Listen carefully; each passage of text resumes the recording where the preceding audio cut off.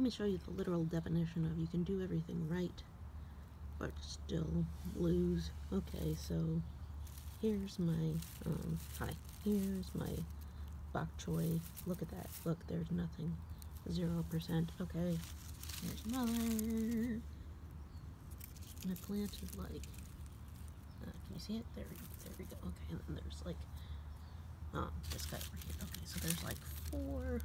There. Okay, so there's 4 of them that I planted, and yeah, I feel like I did everything right. I was very proud of myself. I, you know, planted it from seed up in my plant start area, and then maybe 6 weeks later it was about right to transplant, so I put it in the ground, and then I noticed some slugs were coming through, so I came through twice a day and pulled any slugs that I saw, and even so, they're all gone, just completely gone.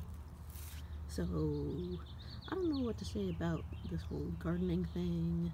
I think it's supposed to be like wholesome or something, but all I know is that the slugs killed my bok choy, and I killed the slugs, and that doesn't feel very wholesome to me. Yeah.